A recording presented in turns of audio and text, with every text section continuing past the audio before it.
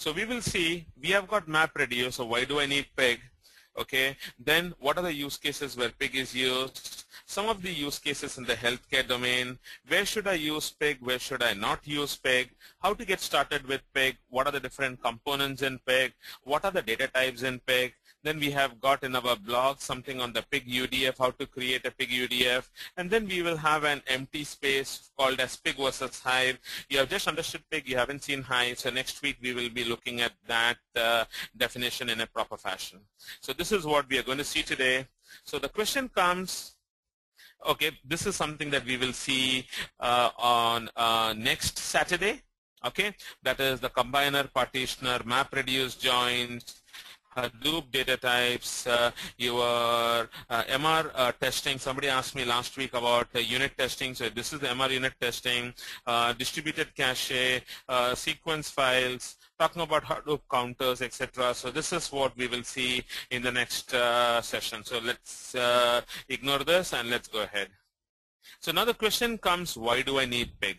So if you ask a non-Java programmer, do you know Java? So he's going to ask, what? What are you talking about? So if you look at the development time required for Pig, 10 lines of Pig statements would be 200 lines of codes in Java. Okay, so that is what is the significance of making something as very small.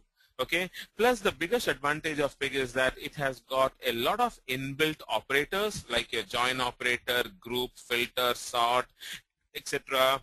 So you don't have to write a code for that. So the default operators are always there. So that is what is advantage. So you don't have to learn Java at all. Okay, Abhishek Sawant was saying, are Pig, Hive do the same job or do they do different? Okay, so what does HDFS understands, Abhishek Sawant?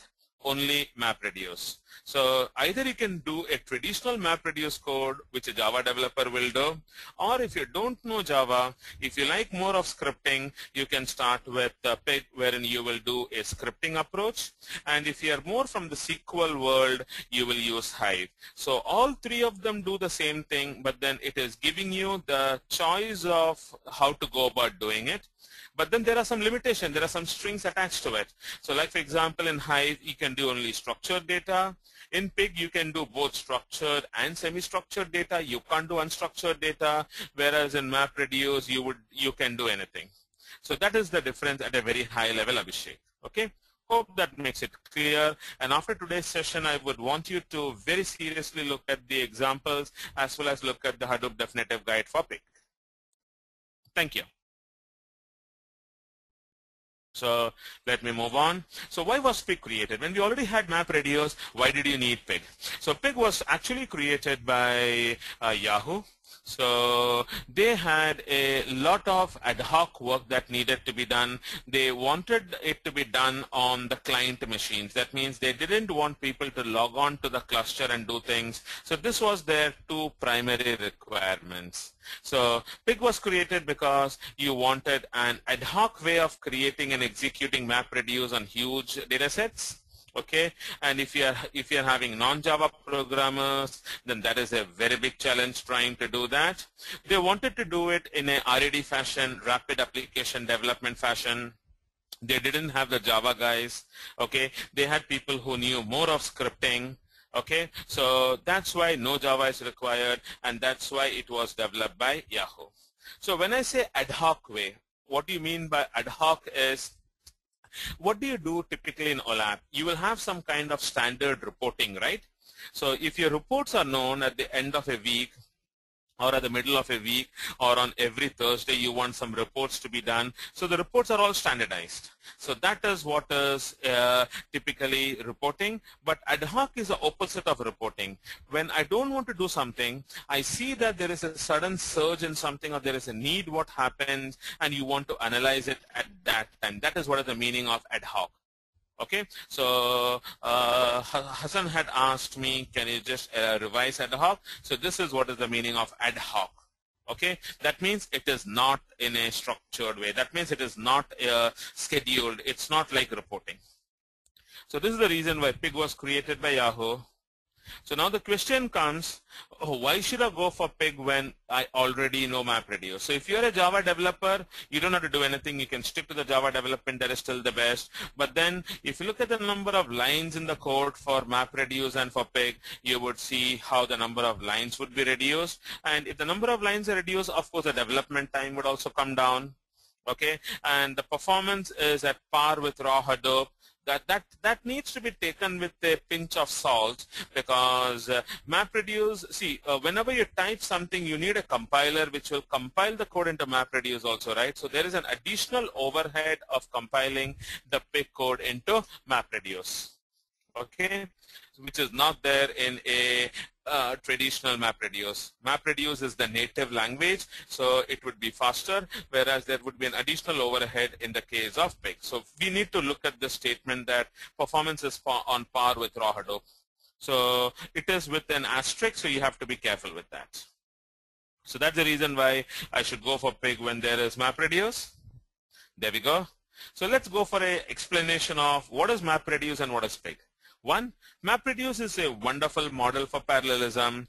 The framework ensures that the data is split into different blocks and it is run parallelly. However, it is based on a rigid procedural structure wherein you need to write a mapper, then you can have a combiner, a partitioner, which will, the default partitioner will partition it based on the hash of the key, and then there would be a reducer. Okay, it also gives you a very good opportunity to parallelize algorithm. Okay, and it have a higher level declarative language. So that is what is MapReduce in general. Okay, so what is Pig? Pig is actually a data flow language.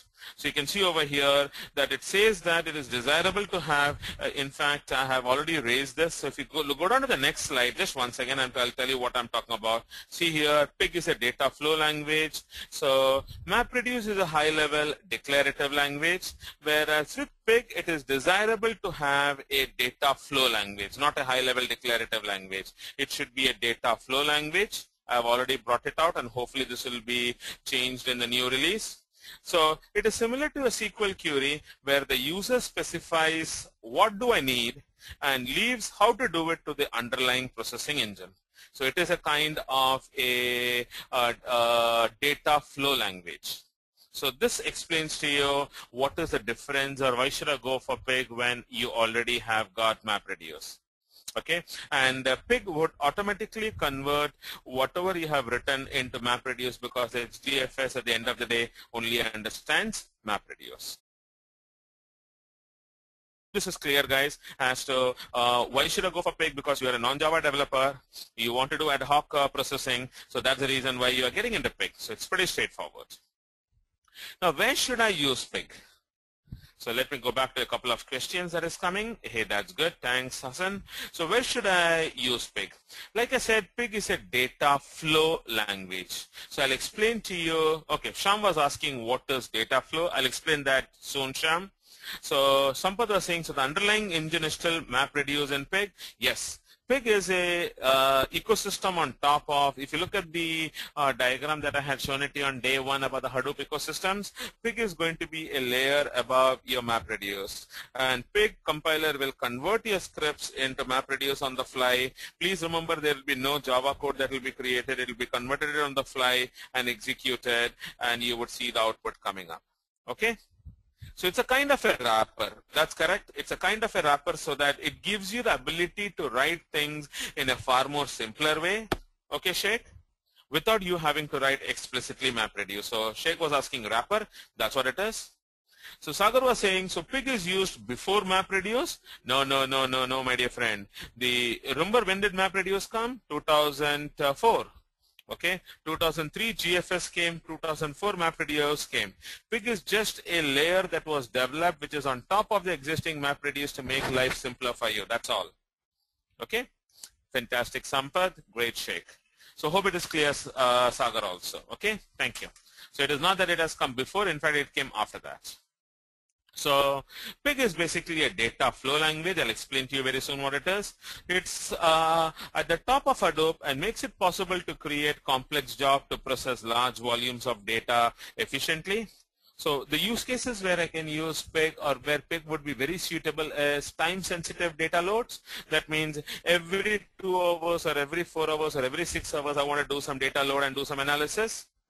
When you want to do ETL, extract, transform, and load, when you want to take the data from multiple data sources, you want to merge them, you want to pre-process them and generate some output, that's a lovely use case. ETL is done in a very good way using Pig.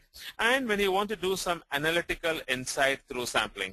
So if you want to do anything in the form of sampling, that is ad hoc processing of data to see if there are some patterns that is there that I can see by running some small data sets, so then you could do that with the help of Pig. So these are the typical use cases where Pig is going to be very useful, folks.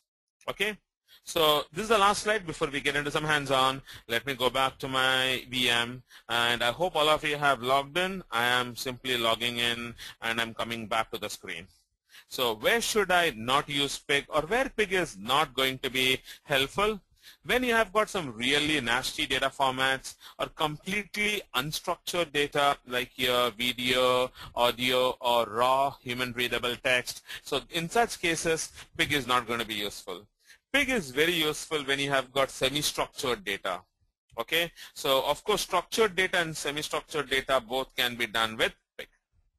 Hassan was saying, sir, but you had said that we can do only analysis, then how come analytics come over here? See, that is a term that people use sometimes interchangeably.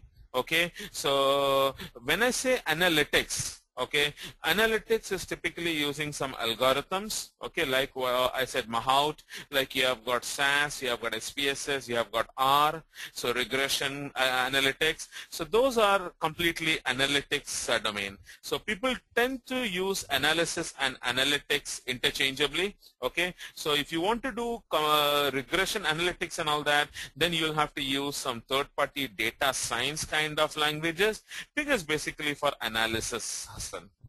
Hope that makes it clear for you. Okay, wonderful. So we were talking about when should I not use Pig? See over here, sometime back I said that Pig is definitely slower as compared to MapReduce job, because you need a compiler, right?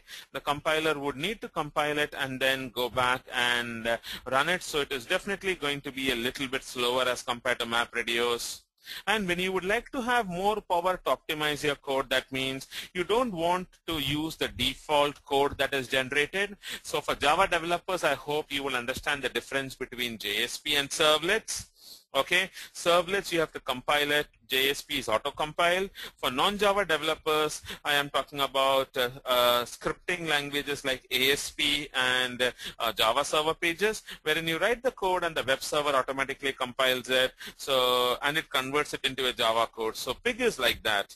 So it converts your Pig scripts into MapReduce and then executes it on the cluster. So if you want more power, then you would want to go back to the underlying layer, because here you don't have a control on the way how the code is optimized. So if you want full-fledged optimizations, then again MapReduce is a good choice. If you want to process if you want to have more power and very fast analysis, then MapReduce is best. If you want to do completely unstructured data, then MapReduce is good. Pig is good for structured and for semi-structured data. Okay?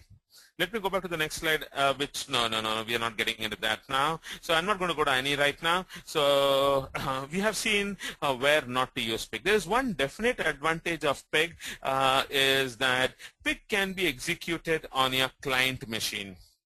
That means you don't have to be inside the cluster to execute Pig. We will be seeing it in a couple of slides from now onwards. I'm just introducing the topic to you right now so that it will be there in your minds. Pig can be executed on your client machines. That's what I wanted to emphasize over here. Okay.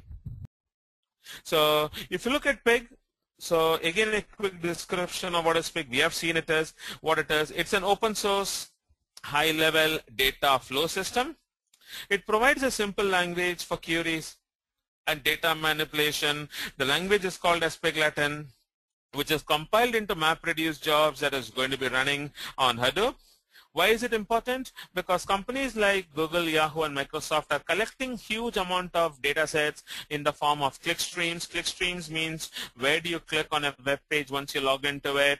looking at your search logs and web crawlers are nothing but the complete set of files, how you are. It's something similar to your click streams. Search logs is nothing but your error logs. So a lot of analysis is happening on these kind of semi-structured data nowadays. So some form of ad hoc processing and analysis of all of this information is required, although there's nothing like reporting. Okay, reporting is typically done on an OLTP data. So that is what is the advantage of Pig, or that is what is Pig, friends.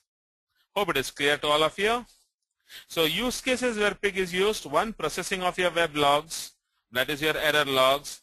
Data processing for your search platforms, if you want to do a search across multiple sets of data. Support for ad hoc queries across huge data sets, and if you want to quickly prototype an algorithm for processing large data sets, that is the best use of Pig. You're not trying to look at a reporting kind of a tool, but you're going to do some ad hoc processing and quick prototyping. So the people who typically uses Pig is what is going to be data scientists. It is not going to be reporting folks. Reporting folks typically use Hive because they like SQL. So it is going to be the data scientist who is going to be working with Pig folks. Okay. So how Yahoo is using Pig? So Pig is best suited for a data factory. That means a place where all the data is going to come in. A data factory typically contains pipelines. That means the way how the data is going to flow in.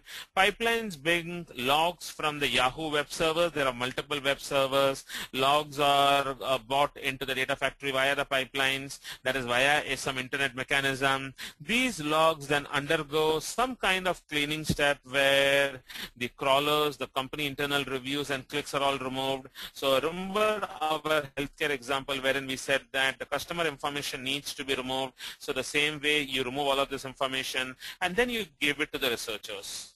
So researchers wants to quickly write a script to test some theory what they have in mind. So Pig integration with streaming. Streaming means the way how the data is coming live and analyze the data when it is coming in makes it easier for researchers to take any kind of script, let it be a Perl or a Python script, and run it against a huge data set. So this is the way how Yahoo would be using Pig, folks. Okay, so it would be connecting to the data factory. It'll do some cleaning operations and then throw that data to the researchers so that they can do their analysis. This is what is a real life use case, folks. So now let's look at the use case in the healthcare, like what I had mentioned earlier. The problem statement that we had was, how do I de-identify the personal health information of the different people whom I'm having the records? So in another class, we had people, a participant of mine who had a couple of MRIs and who had a couple of different medical records from the physical equipments. Okay, healthcare equipment, and he wanted to analyze that, and that is something that we have also done at Philips also. Philips Healthcare also uses Hadoop to analyze those records and group things in a proper way. So why is healthcare very popular? It is there because you would want to get more and more information about a customer and to see analyze things, but then you have to remove the customer information out of it, right? So the personal, because of privacy, HIPAA compliances, you have to remove the personal health information out of it. So the challenges here is a huge amount of data is flowing into the system daily. So there are multiple data sources from where you have to aggregate the data from. And crunching this huge data and de-identification had its own problems. You have seen it in the MapReduce last time, what the problems are, friends. So this is just an abstract diagram to show you how it would work. You would take the database dump in a CSV format and put it into HDFS. How do I put it into HDFS? Minus put or minus copy from local. Then you will read the CSV file from HDFS, like the load what we did right now. You will de-identify columns based on configurations and store that de-identified data back into another CSV file that is there in the output. Okay. Yes, yep. We had gone through this using MapReduce earlier, Hassan. Now I'm showing you how this can be done using your Pig. Okay, and then you will store those de-identified, comma-separated value files back into HDFS. Okay, so just showing you how it could be done using MapReduce and how it is going to be done using Pig, friends. So now, if you look at the weather data, we have already done the weather data in our MapReduce. The same way you can do the weather data with Pig also. And this is what is available for you in your LMS, folks. Okay? So we have got about another 7 minutes to go for a break. So let's look at what all are the very basic Pig programming structures. One, you have got the grunt shell, okay, which is an interactive shell for running Pig commands. It is also possible to run Pig scripts from the grunt shell using exec. So that is what Janardhan was asking me. Can I write everything into a Pig script and then run it? Yes, you can do that. I'm going to show that demo to you. So see over here. So Pig can run the script file that contains the Pig commands, put all of those things into a file, and then simply say Pig and then give the name of the file, which will run it for you. Okay? So if you can either run it outside Pig, or if you're doing it inside grunt shell, you can say exec, that is for execute, and give the name of the file. You can also have Pig running it in an embedded mode within Java. Like the way you run your Java database connectivity, you can run your Pig programs from Java, like the way how you use JDBC to run SQL programs from Java, folks. Okay, so there are 3 ways in which how Pig programs can be executed. So Sagar had a question. I'm putting it in the chat window. He is asking, is MapReduce used instead of Pig where speed matters a lot, right? Exactly. That's bullseye. But then at the end of the day, sometimes it might not be speed. It might be the ability to do it. So if you have got a lot of scripting, folks, then the right way of doing that would be with the help of a Pig script, and wherein the time is not really a constraint. Okay. So for writing MapReduce, also please remember for writing MapReduce, you have to know Java code, right? Yes, we have seen where Pig is not good. Okay, so I'll show you that particular screen real quickly.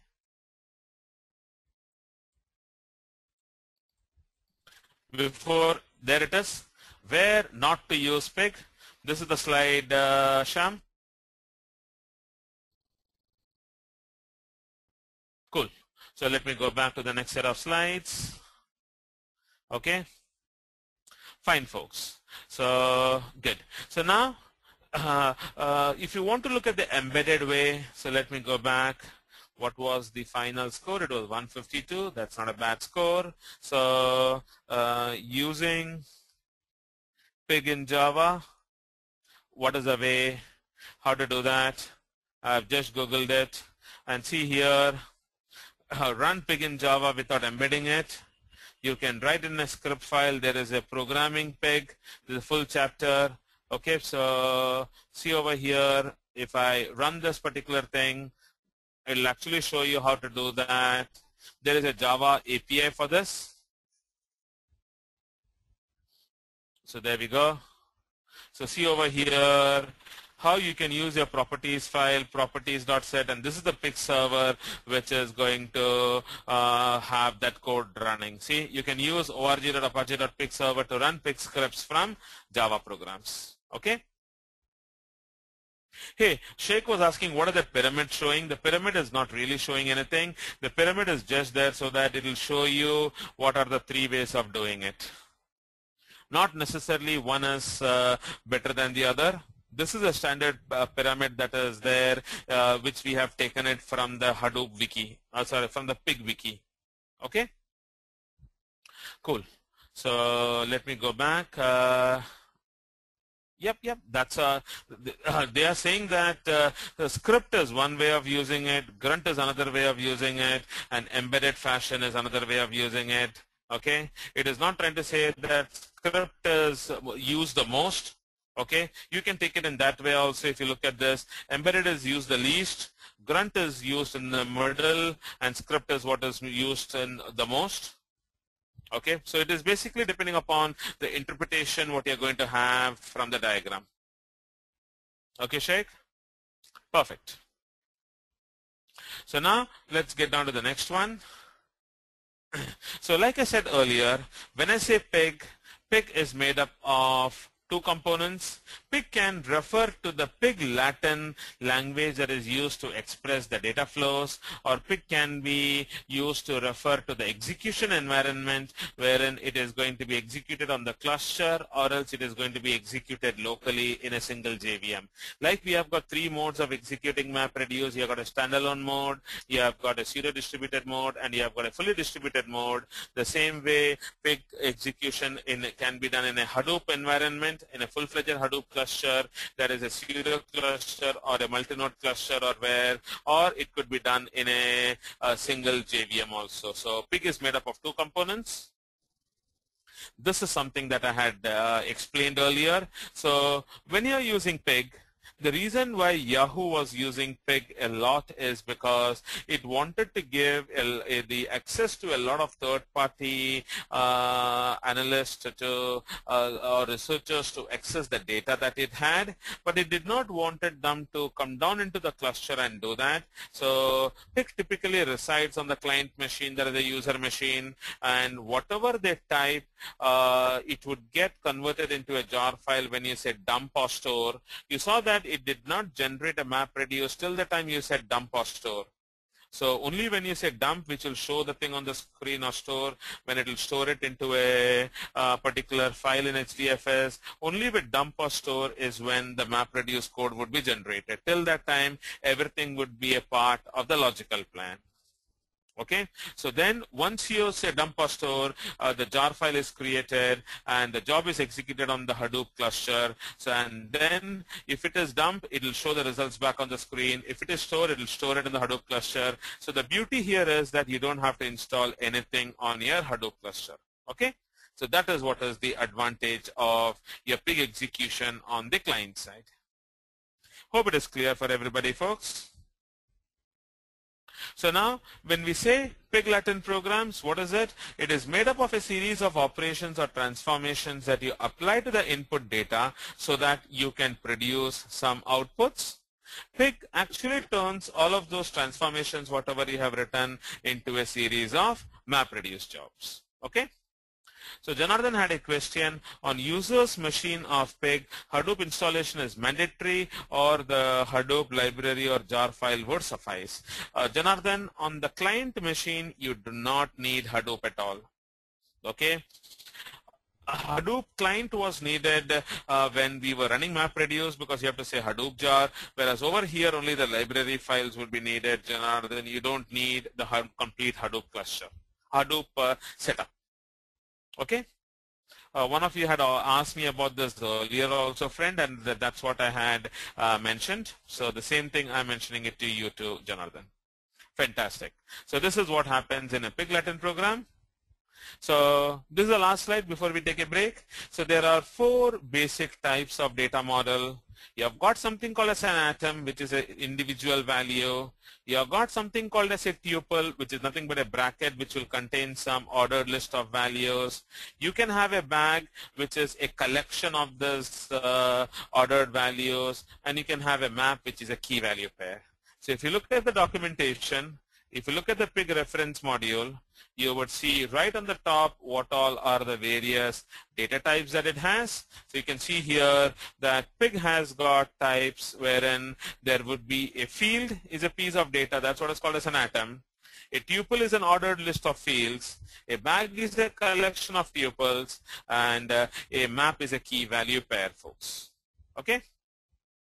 Hussain was asking about a pictorial depiction. You would actually see that in our example. So when you did a dump of our group, let me show you a pictorial depiction of it. Let me go down to the Cloudera. We did a MapReduce example, right? So if you scroll up a little bit, let me scroll up.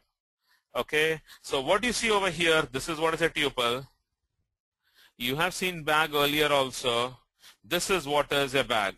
So don't you see within a tuple you will have curly braces? A curly braces having individual tuples separated by comma. That is what is a bag. Whereas an individual car is what is called as an atom. Okay. So since you have already run this example, it is the simplest way of working with it, friend.